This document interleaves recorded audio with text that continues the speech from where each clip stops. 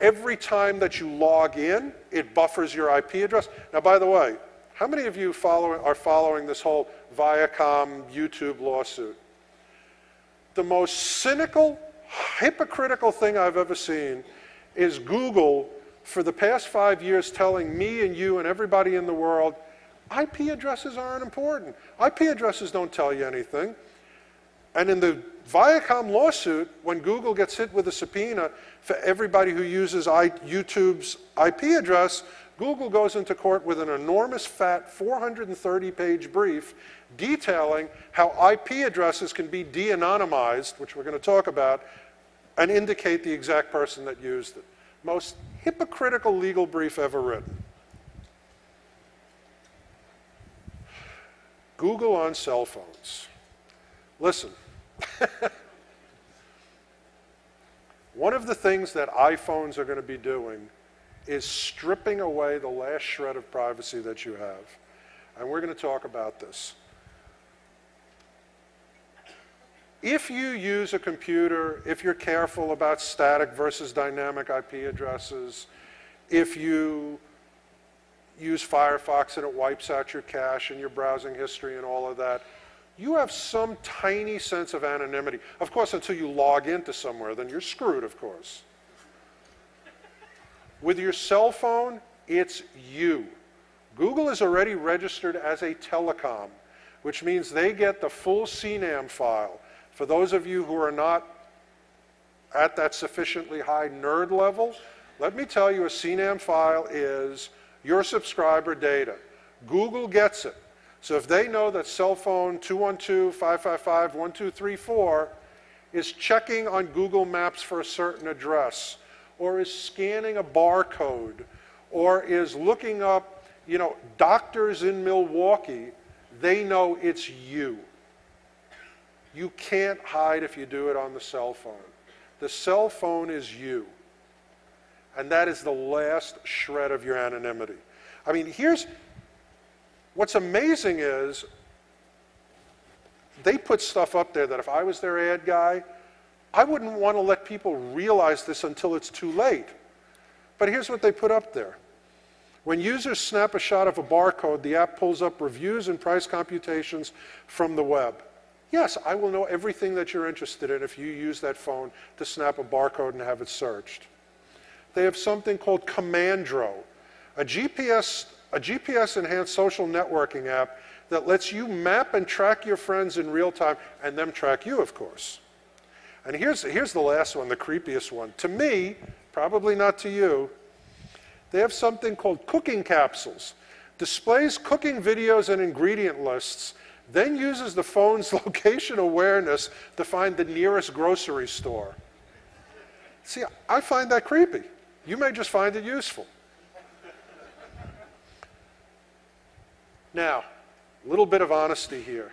Just in case you're really careful when you browse, how many people here, careful, I'm going to use the word not.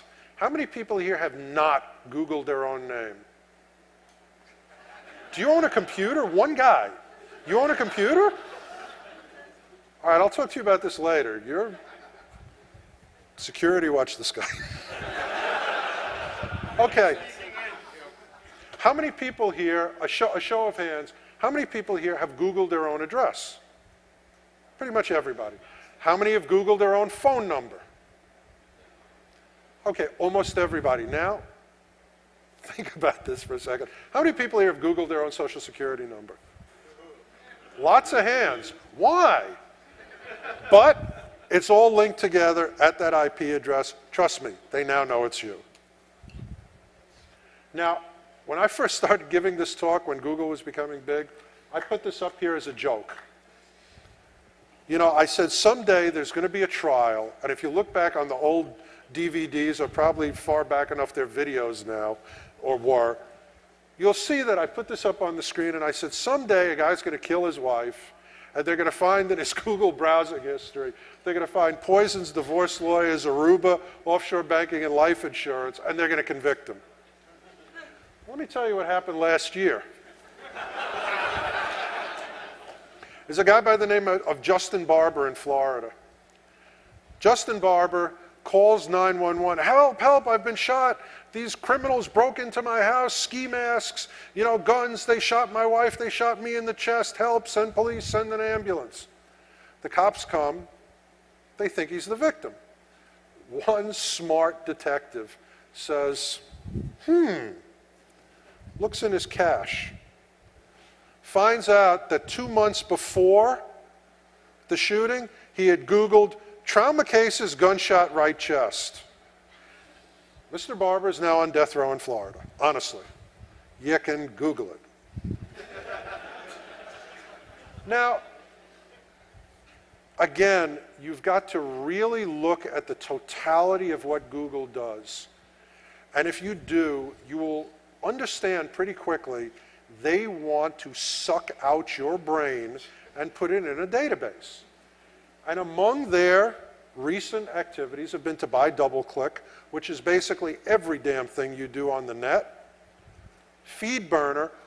What tells more about you than your RSS feeds? Honestly. If you have an RSS feed to a Nigerian newspaper, you're probably from Nigeria. If you have an RSS feed to a gay website, you're probably gay. If you have an RSS feed to the Jerusalem Post, you're interested in Israel. I said that because my buddy from the Jerusalem Post is here. FeedBurner, perfect example. Google bought it. If you use Google Docs, if you go onto Google and you use them to compose your business documents and your personal letters and what have you, I mean, what else is left? Now, just in terms of creepiness, two things I want to mention. Google Health and 23andMe. Google Health, people are going to start using Google as the repository of your electronic medical records. That's pretty much it, guys. And 23andMe is mapping everyone's genome that comes in and says, I want it done privately. It's owned by Sergey Brin's wife and funded by Google. Google Friend Connect, everybody you know. Google Profile. Just in case Google hasn't been able to build the most detailed, J. Edgar Hoover wet dream profile about you, they give you the opportunity to just fill in the blanks for them. Google Health. Now, this is pretty much the last thing I'm going to say about Google, but I want to leave you with a sense of Google's attitude towards who owns the data about you. Their attitude is, once it's in their database, it's not yours anymore, it's theirs. And I got to tell you something, they're right. Once it's in their database, they own it. I want to give you some examples of how they've responded to complaints, pretty legitimate complaints. Street View, book scans and copyrights, YouTube, the lawsuit by Viacom, and misuse of trademarks. This is one of my favorite Google stories. A guy by the name of Kevin Bankston, who unluckily for Google worked for the EFF. Kevin Bankston says, hey, I want to take a look at Street View of my house. So he pulls it up, and it's a picture of him walking in front of his house. And he freaks out. And he calls Google, he says, taking a picture of my house is one thing, but that's me. Take it out of your database. And they essentially said, Mr. Bankston, bite me. Because he's from EFF, 8,000 lawyers parachuted into the situation.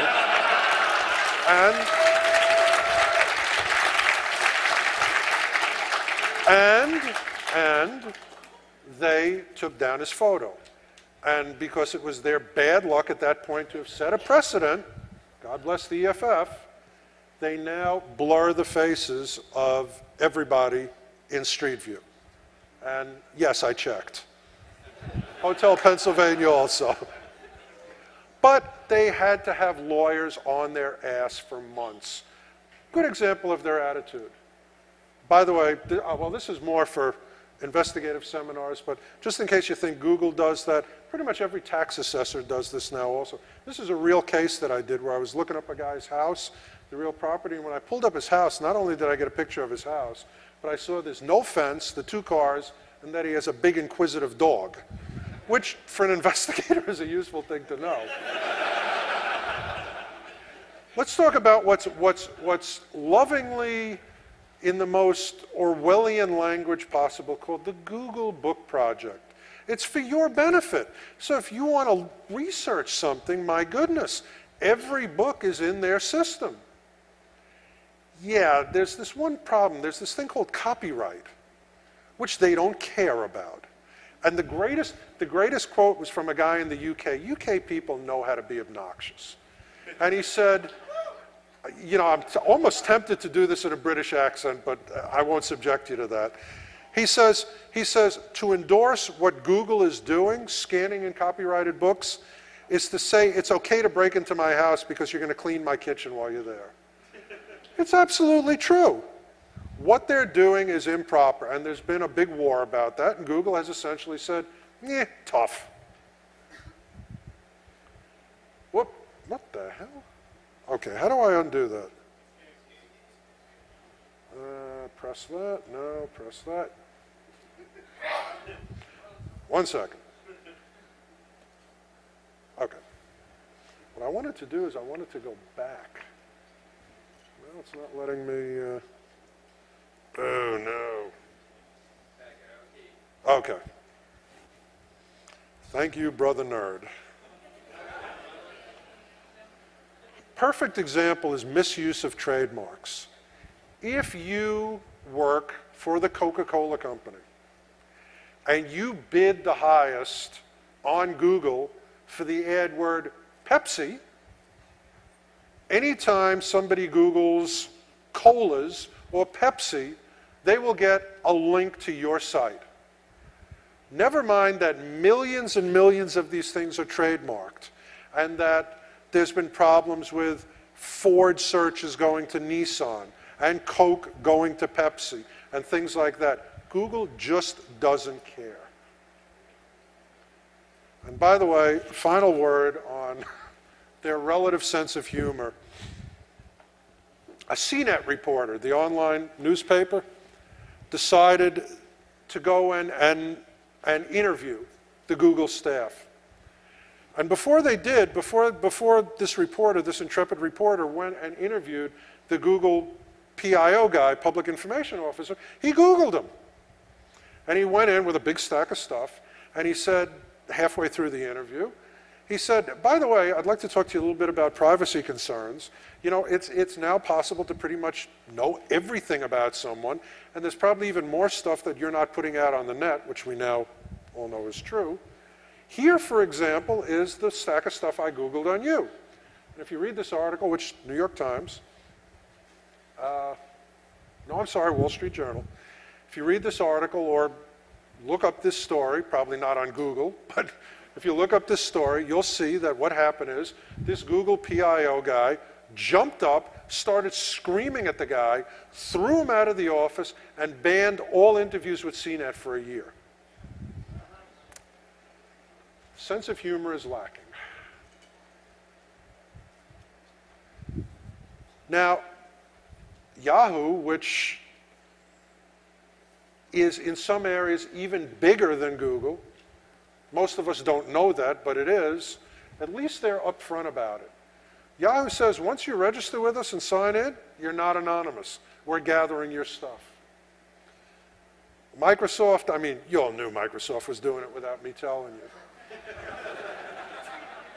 Let's talk for a second about de-anonymizing data. How many of you in this room, just show of hands, think that at least most of the time, or a substantial part of the time, you are anonymous on the net? How many of you think that? You see, this is an awesome crowd. I don't know where the camera is. I can't tell where the video is being made from. But if it's not being made from in the back, nobody raised their hand. So this is the right crowd for me. University of Texas was able to take Netflix purchases and IMDb postings, check for proximity in time, and de-anonymize some of the people by saying, okay, this person checked on Netflix for Gone with the Wind, I'm making that up, and the next day